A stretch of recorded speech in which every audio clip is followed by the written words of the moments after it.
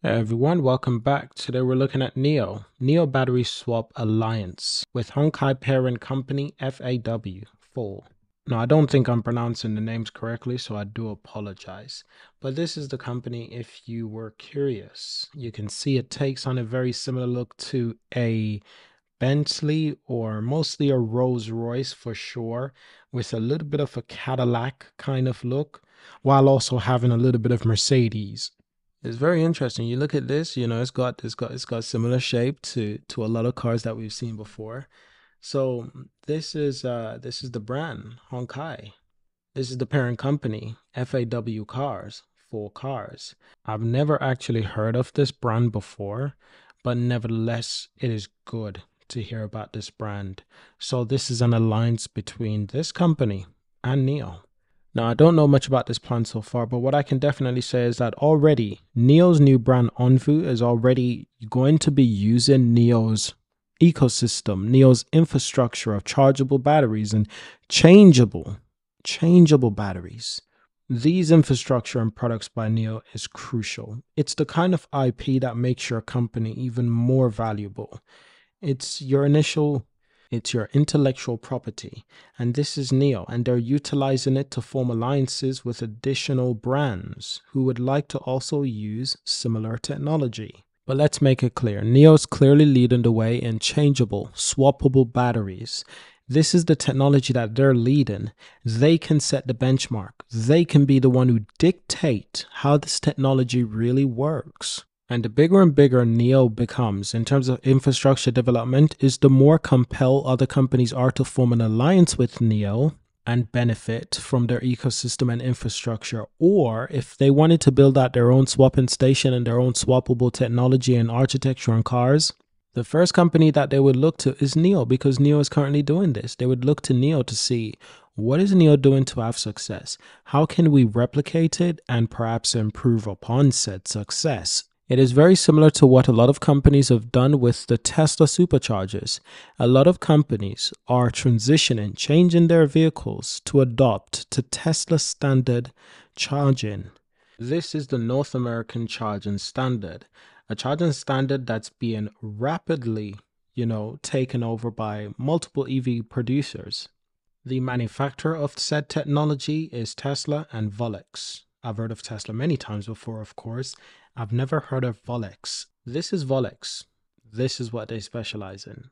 And they are the ones who help Tesla to build this technology that Tesla is now using at great advantage. And companies have to go to Tesla to form an agreement that they will swap to the North American standard. I'm merely just saying this just to explain that NIO can do the same thing with their technology, with their swappable technology, and arguably their technology that's probably not available by patent. Their technology is perhaps even more beneficial and probably more valuable.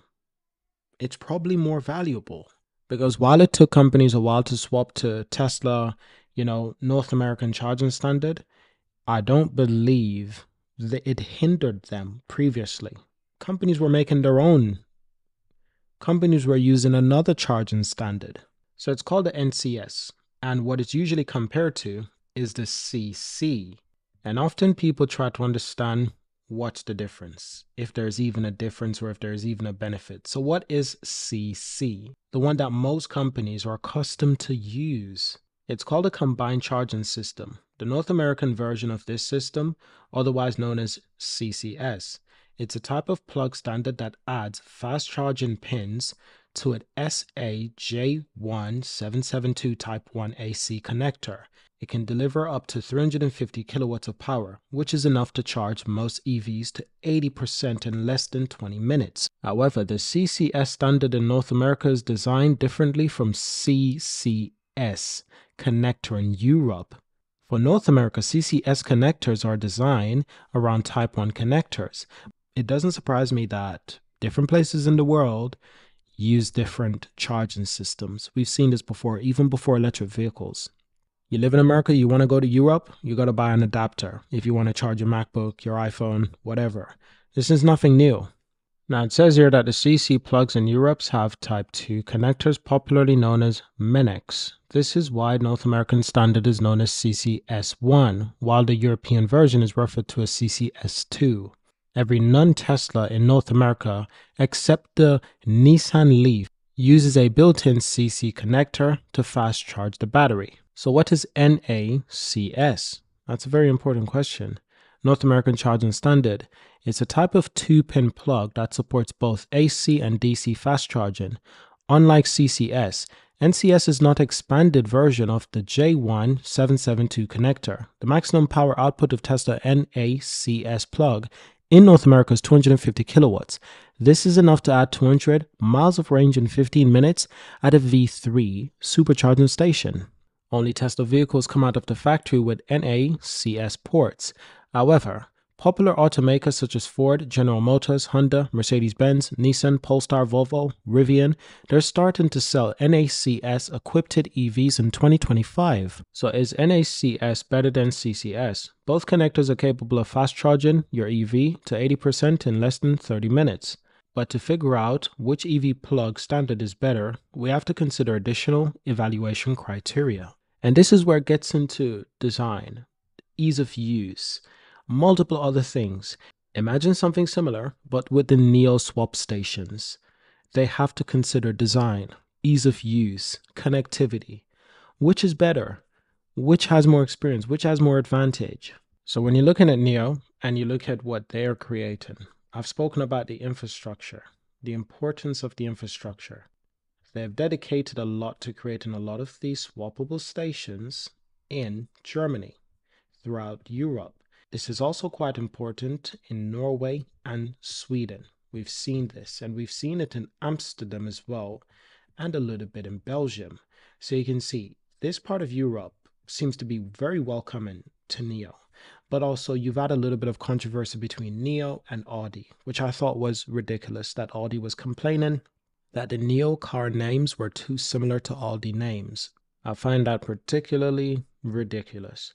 But you can see there's still a lot of work that they need to do throughout Europe. You still got the United Kingdom, France, Portugal, Spain, Italy, Romania, Poland. You still got a lot of places, Hungary. You still got a lot of places if they really want to continue to expand. You still got Finland. You've got a lot of places in Europe that still need expanding. But what they've done so far is remarkable.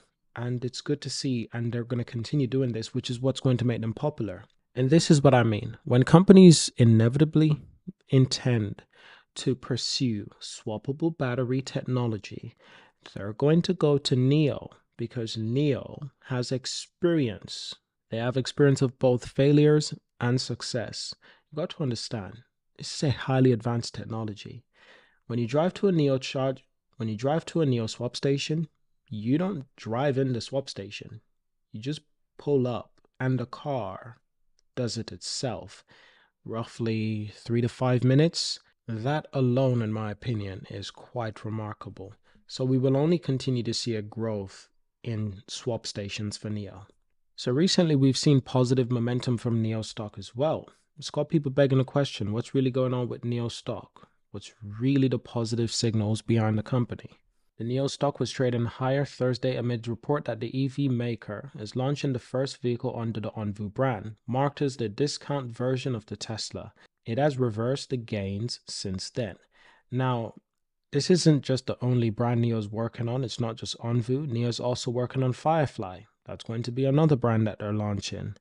And we still don't know what those vehicles are going to look like. Now, the CEO mentioned in CNBC interview that anticipated Onvu will eventually sell its car internationally, as all NIO brands will do. They'll eventually sell vehicles internationally. That's really the end game. That's the goal. And I've spoken about Onvu as well. So we want to stay a little bit more focused on what NIO can really offer long term. NIO has historically targeted the premium car market and has recently expanded into Europe. However, its monthly deliveries in China have been latterly modest compared to competition. Well, everyone is struggling in the EV market. Come on now. Everyone is struggling in the EV market. Here's a trajectory of $1,000 investment into NIO and Tesla. What's the difference? Tesla's in green, NIO's in blue. Honestly, it looks almost the same. It looks almost the same. And when you consider just how much better Tesla is doing, I'm surprised that Tesla isn't higher. You got to understand, Tesla has everything at its fingertip now. They're at the pinnacle, but they're not at top of Mount Rushmore as of yet. You know, they still got the Audis, the Mercedes, BMWs out there, all those premium brands that they offer premium vehicles, they still got those out there. Right now, NIO is where Tesla was probably back in 2017, 2016, 2017, where they were looking to start ramping up the Model 3. And then it went on to the Model Y. Now, NIO is at that stage. They're a very different trajectory. Polestar, they're somewhere where Tesla was back in, I would say, 2013, 2014. I'm just being honest. So a lot of these EV companies, they're either 5 years behind Tesla, 6, 7 years behind Tesla. Some of them are 10 years behind Tesla. Lucid. In terms of technology, they're there with Tesla. But in terms of infrastructure, fan base, demand, 10 years behind Tesla. Polestar, 6, 7, 8 years behind Tesla. NIO, 5, 6 years behind Tesla. BYD. Now, the BYD and Tesla, they're very similar in a lot of ways. They're neck and neck. But if anything, what I've learned, seeing how Elon Musk underestimated BYD, never underestimate the Chinese. They take it extremely personal, and they will come back stronger than you could ever imagine. And I think in terms of BYD, they're only just getting started. Sort of similar to NIO. They're only just getting started. These new brands that they're launching are specifically aimed at specific targets. Like I said, always, NIO is aiming for premium EVs so that they have higher margins. They want to be the new Audi, the new Mercedes, the new BMW. Not every company can be like Tesla, where Tesla can offer their Model Y for less than $30,000 after tax credit. Not every company can do that. Not every company has that clout, has that, attachment, has that fan base. Not every company has that. For NIO, it makes a lot more sense for them to create third-party brands like Onvu and Firefly. You create those brands, you offer similar technology, same technology you have right now, but in a more affordable package. You know what? People will buy. Now again, NIO welcomes the 6th partner to its battery swap technology. The decade-old EV maker NIO started building its battery swap station in China back in 2018, and since then it has provided over 43.5 million swaps. As of today, the company has 2,413 stations in China and nearly 50 in Europe. The company welcomed the first battery swap partner, Shanggang, in November last year, with Geely, Chevy, Jacques, and Lotus joining in the following months. NIO announced that the state-owned manufacturer GAC Group is also joining the technology that is allowing drivers to replace the battery of the cars in about 3 minutes. I did hear this story about Lotus, and that's big because the more modern Lotus vehicles, I really am liking the Lotus designs. I like the old Lotus cars as well, especially the sound it makes. But the new Lotus, the sedan, the SUVs, really superb. I've got to make a video on that specifically because Lotus is supposed to be going public soon. One can only hope this is not delayed and this is not, postponed or cancelled in any way. I'm still hoping that Lotus will go public, very similar to Porsche. And the amazing thing is that Lotus already has a name. They already have a brand name. Lotus is a racing company. They've won championships in Formula One. They could make a return. Now, last year, the Shenzhou-based group produced 2,528,822 vehicles and they sold 2.5 million vehicles, representing a year-on-year growth of nearly 2 to 3% respectively. The company's sales of new energy vehicles increased by 77.55% from 2022 to 549,602 units, mainly driven by its new brand, Aeon. Now, I think I might have heard about that brand, in fact. 大家好，我是广汽集团冯新亚。今天广汽和蔚来达成了一个全面的充换电的战略合作。广汽在充换电方面布局其实非常坚决的，今年你目标是布1万根，是吧？1万根超过。是的，对。那么蔚来呢，在充换电方面呢，一直走在行业前列的。谢谢，非常了不得。今年为止已经建了2400多换电站。所以我们今天我们是争取早日呢，这个广汽的像透博这些车能够用蔚来的换电体系。我们的车也希望能用广汽的换电体系。其实广汽现在也建了60多个换电站。是的，我们尽快的有让我们的安的换电车型能够在蔚来的换电站里面实现换电。好，广汽蔚来一起家电广汽蔚来一起家电。You heard it yourself. You saw the subtitles. Understand. Like I said, this is a technology that NIO has created that has made the company incredibly popular amongst other automakers. Geely, Volvo, Lotus, these brands are that I'm familiar with, these brands are going to NIO. They're not building it themselves. The investment, the cost, the time, it's too much. Just go to a partner and get them to do it. Now, a brand like Tesla, if Tesla really wanted to practice or to approach or pursue chargeable, swappable batteries, now Tesla could give real competition, or BYD. But for the most part, you can see NIO is benefiting as they should. The company will work on battery standards, battery swap models, R&D, customization, battery asset management and operations, and battery swap service network construction.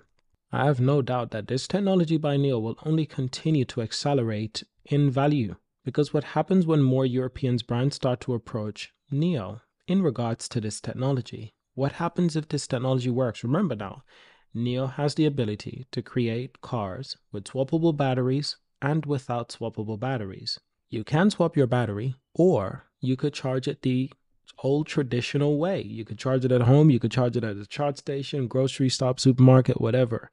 You can still charge these vehicles, or you can swap the battery. It's giving you two choices.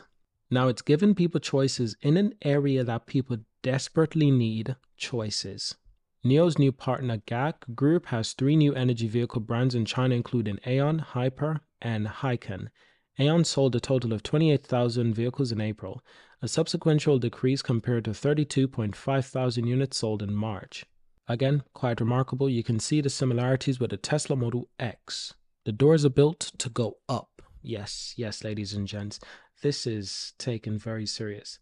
So Chinese brands are taking NIO serious, and they're partnering with NIO to do this together, to fight together, to win together. How long is it going to take for more European and American brands to do the same? It's not going to take long.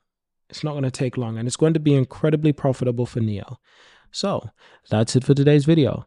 Unless NIO has a competitor in this space, which they don't, not even close, NIO will continue to gain an advantage. And when other competitors join this space, they are the one who will be 5 years behind, 6 years behind, 4 years behind, 8, 10 years behind. They will be behind NIO in infrastructure growth, development and research, and reliability. On some more information, the current members of NIO Batteries. Previously, NIO CEO and co-founder William Li stated that NIO led Alliance has 7 members, including NIO, and more will join in the future. Li also hopes that NIO will have 10,000 swap stations in the future if more members join, which would be enough to support 10 million vehicles. 10 million vehicles. Remarkable. Vehicles that are not just NIO, but Onvu, Firefly, and other NIO Alliance partners as well, including Geely, including Lotus. So let me know what you think about this. Do you think it's a good idea? Do you think NIO is going about things the right way, leveraging their platform, their technology, their IP to gain a bigger footprint in the global EV competition? I think it's genius what NIO is doing, and I hope to see more charging stations come into Europe, and I can't wait for the day that NIO fully launches in the US. I don't even think they're selling vehicles in the US right now at all, but they're not far away. While the US might make this as difficult as possible to obtain for NIO, I wouldn't underestimate them or any Chinese brand. So that's it for today's video. Thank you for watching. Subscribe. Hope you found it educational. If there's any information that I missed out on, please add it in the comments below. Subscribe, leave a like, leave a comment. Remember, subscribe to our newsletter. We have a newsletter. Link is in the description. I'll see you in our next video. Peace.